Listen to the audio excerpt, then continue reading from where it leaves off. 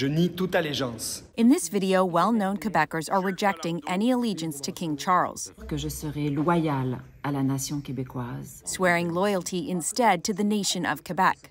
Musician Sébastien Ricard wants Quebec's elected officials to do the same. C'est de tourner le dos à la population. Otherwise, he says they're turning their backs on the population who elected them to pledge allegiance to a foreign monarch. As Quebec politicians prepare to be sworn in, there is renewed debate around their obligation to pledge allegiance to the monarch. It doesn't make sense. The leader of the sovereignist Parti Québécois doesn't want to take that oath. There's a legitimate and interesting conversation right now everywhere in our society. Across Quebec, there is a conversation right now on whether or not this makes sense and what we can do to change that. He's urging other parties to pass a motion to allow elected officials not to take the oath and still take their seat.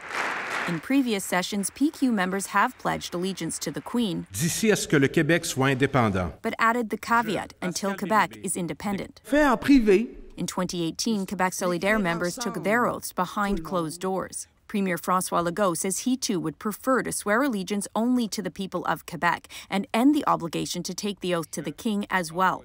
Through a spokesperson, Legault said, when the National Assembly resumes, we can work with the opposition on how to make this change.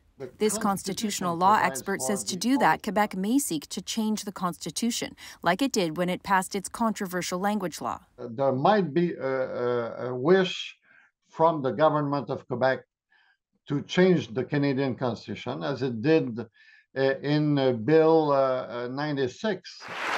The swearing-in ceremonies begin this week. Alison Northcott, CBC News, Montreal.